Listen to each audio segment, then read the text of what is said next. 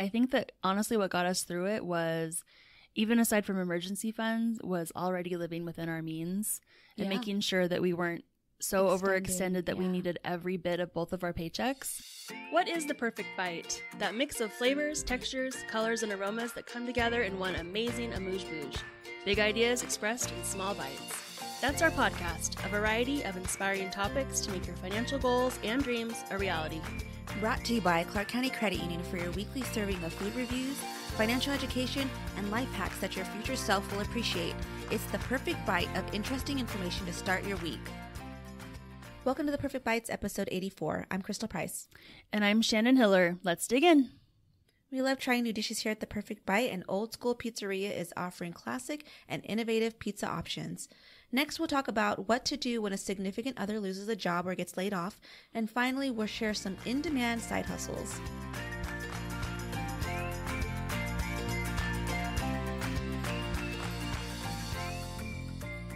So each week on The Perfect Bite, we'll visit a locally owned Southern Nevada restaurant that we hope you will try and will become your new favorite too. This week, we're sharing one of my husband's favorites, Old School Pizzeria.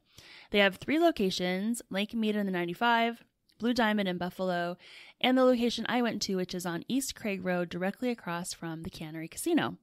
It is a really small restaurant, only about 8 to 9 tables, so a lot of people were getting their food to go. Have you ever been there to one of those locations? I have not, but I've seen it multiple times, and every time I'm like, oh, I'm going to go there next time, and I have not yet. So. Yeah, we have friends that like every time they have a party, they get Old School Pizzeria. Oh, it's just like their favorite place to go. And so yeah, the to-go business was strong while we were there because it's very limited seating. So at Old School Pizzeria, they really focus on the quality of their pizza dough, which is a sourdough. And so it's just really full of flavor. It's actually easier to digest, and it's crafted for over 5 days before they use the dough. That's pretty cool. And the starter is more than 300 years old and from Italy. So really authentic. Yeah. So it's a lot of, when you go in, you see a lot of the signs. It's like chalkboard signs everywhere, and they write out the menu. It looks really cute, but there's lots of information about their dough. So they really focus on that, which I do think makes the pizza, right? If the crust isn't good, you really don't like the pizza. I have to go. Yeah, it's delish. So when we went, we got the garlic rosemary bread knots with marinara sauce and a small chef's creation pizza called the apricot. It's an apricot jam. Instead of like a sauce, the jam is on the crust. Okay. And then applewood smoked bacon, goat cheese, pine nuts, and arugula. So this is like kind of a fancy pizza, right? But they also had a ton of other options. So, but this one, it was $24.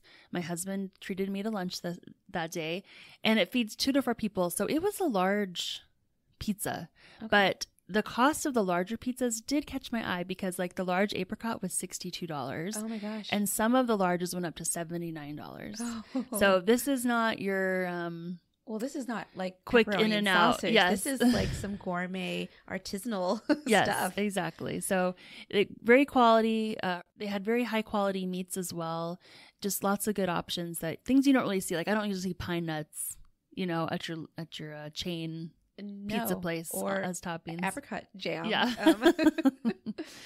So you can also build your own pizza, and they do have the classics like pepperoni, peppers, ham, and pineapple, but they also had some really cool other ingredients: braised pork, whole roasted cloves of garlic, wild broccoli, house-made sausage, and prosciutto. So it was like anything. If you want to just go basic pepperoni and cheese, you could do that. Someone next to me had Kalamata olives with, I think maybe it was like some kind of a spinach or other green on top. It looked almost like a Greek salad on a pizza. This sounds really good. And if you're not using, I think, traditional dough, you're using the sourdough, it's like a gourmet meal. Now I really need to go. Yeah, it was really good. The people, I was nosy. I'm like, what did you guys order next to us? Because they had a pretty big size plate. It was 2 guys there eating. What they got was called the Monster Slice of Pizza. It was only $8.99, and it came with a garlic knot or a garden salad, or you could upgrade that to another type of salad, chicken wings, or even just add one more slice for only $1.50. Oh, that's great. And they were fit huge. that into my budget. Right, exactly. So for like $10, you get 2 slices. I would definitely get that next time. I wasn't sure, like, they said they could order whatever pizza they wanted though. So it's almost like they have like a base, and then you can pick what you want, and they put it in their pizza oven. So that's kind of what I saw most people grabbing for lunch. I think I would do that next time. Maybe add one of the salads. They looked really good. So very busy, very popular. You can tell that it was a well-loved little location. If you have a recommendation for a restaurant or dish for us to try, send us a message at theperfectbite@ccculv.com. We are always open to new ideas.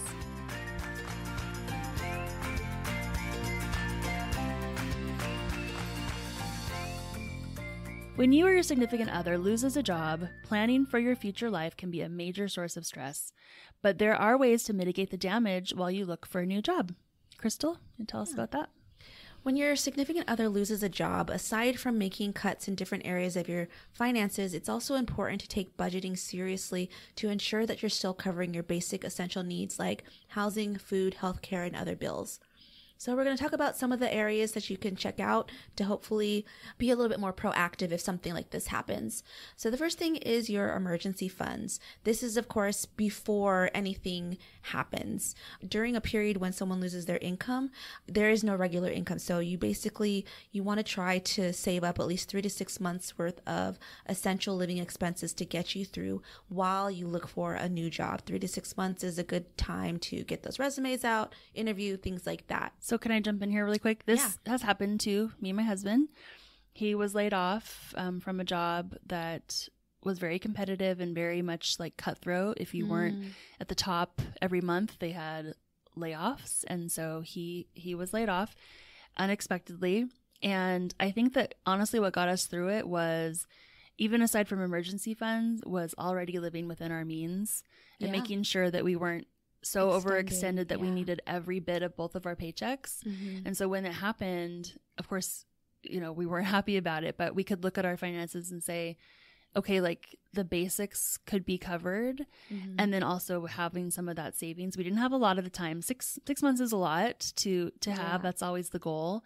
But I think that looking at your money now and saying like, what if? Yeah. What if I didn't have both of these incomes is really good exercise to do, and just kind of wakes you up a little bit about how much you might be spending, because that is really scary.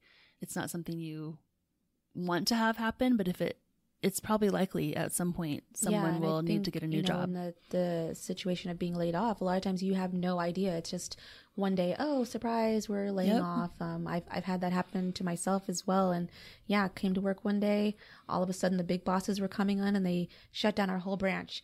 And it was like, well, what next? Not Clark County Credit Union, but Clark County Credit Union. No, this is years ago. This credit union is no longer in existence. Yeah. They sent an email and accidentally copied the entire West Coast. Oh my goodness. Yeah. So all around it was not a good experience, but it was unexpected. It was scary, but we were okay.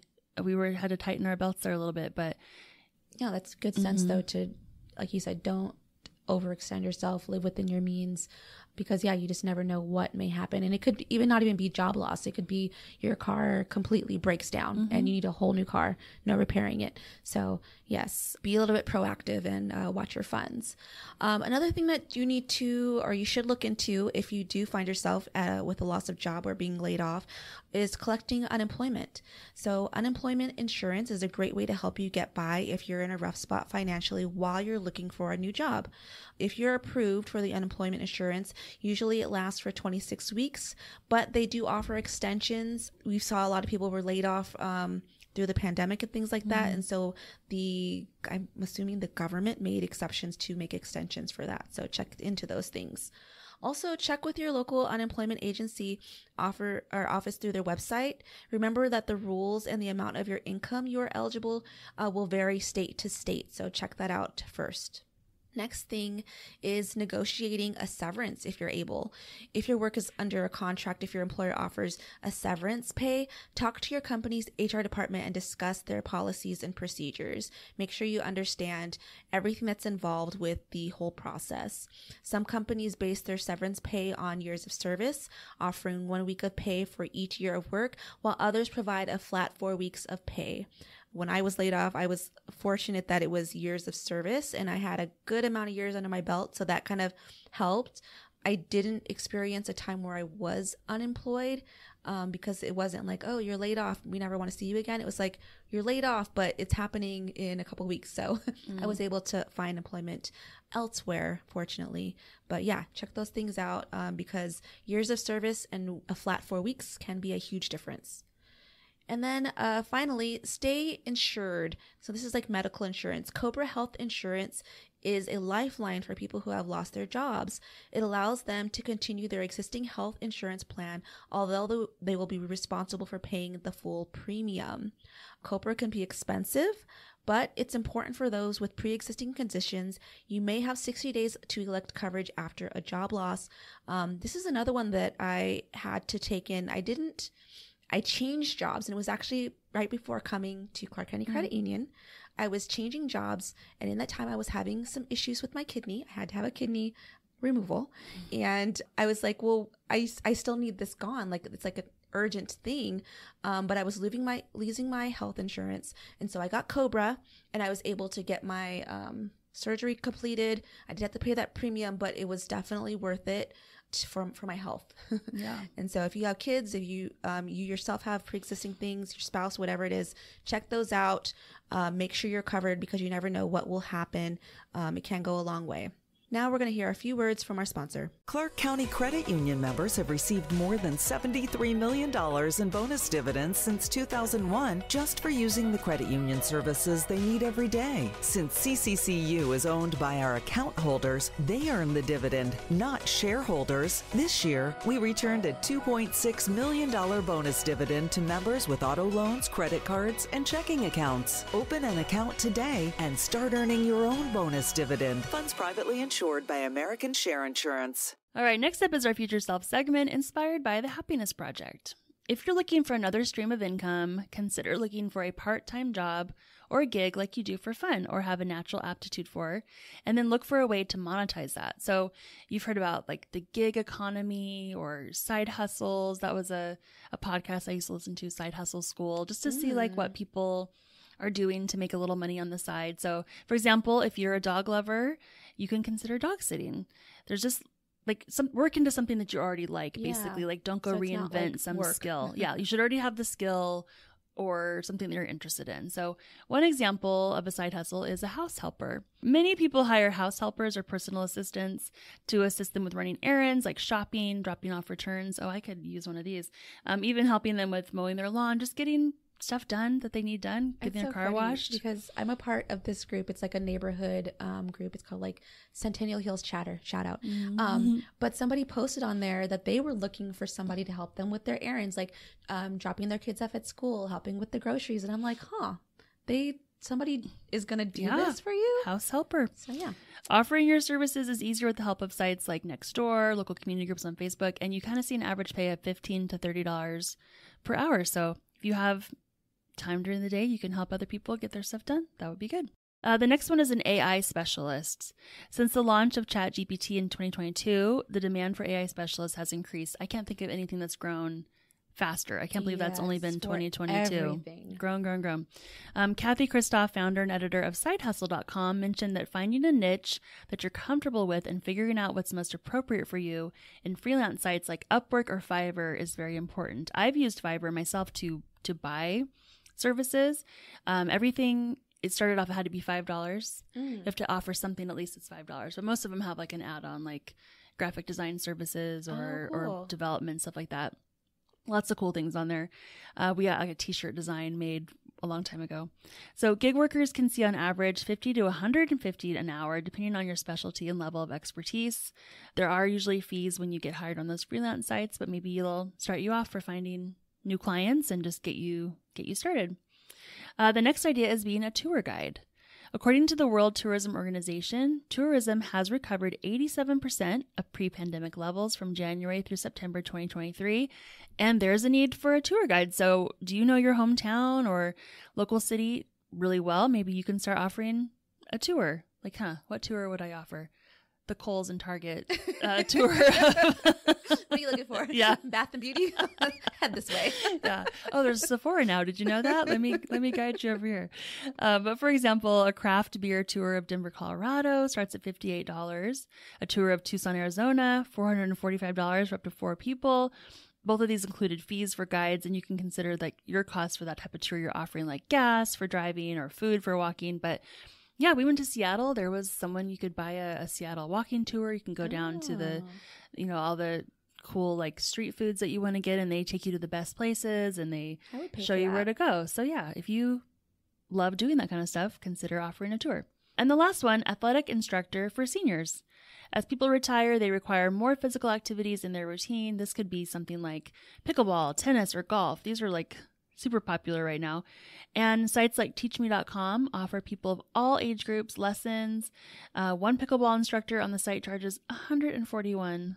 Why 141 per hour? So lucky numbers. Yeah, 141. So what do you already know how to do? And think about what could be your side hustle to earn an additional income stream. It would be a great thing to do to build up that, emergency fund. If you're looking at trying to put away savings and you don't really have it from your household income, earning more money is also an option, as well as spending less. So look into different side hustles. There might be an opportunity there for you to add some income. We want to hear from you. Send us your financial questions or money topics that you'd like to learn more about, and don't forget any fun local food recommendations. Our email is theperfectbite@CCCULV.com. Thank you for listening to this week's episode, brought to you by Clark County Credit Union.